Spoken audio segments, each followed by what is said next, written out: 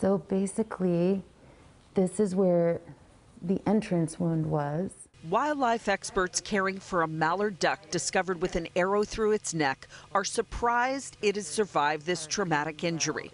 Last weekend, a 10-year-old Silverado girl found the bird at a park in Costa Mesa. And they saw this poor duck and realized it needed help, so she gave up her McDonald's pancake breakfast to try to lure it in, which was great. Don't feed wildlife, but in this incident, she kept it there so that it could be caught and brought into care. So she's a little hero, right? The arrow, thought to be shot from a crossbow, nearly went through the mallard's trachea. And we can see the wall of the trachea up here, and the arrow is right next to it. So it narrowly missed actually going through the trachea, which we were very relieved to find out.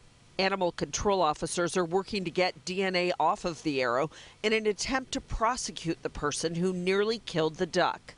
Staffers at the Wetlands and Wildlife Care Center in Huntington Beach gently removed it after the mallard was sedated.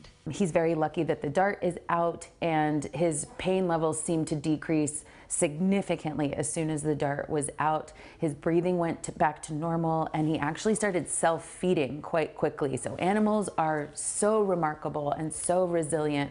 Surgery is scheduled for Monday. It's estimated to last an hour. The goal is to remove dead tissue and close the wound. And Dr. Wood will also be checking out its esophagus and trachea to be sure they are not damaged. In Huntington Beach, Michele Gile, KCAL News.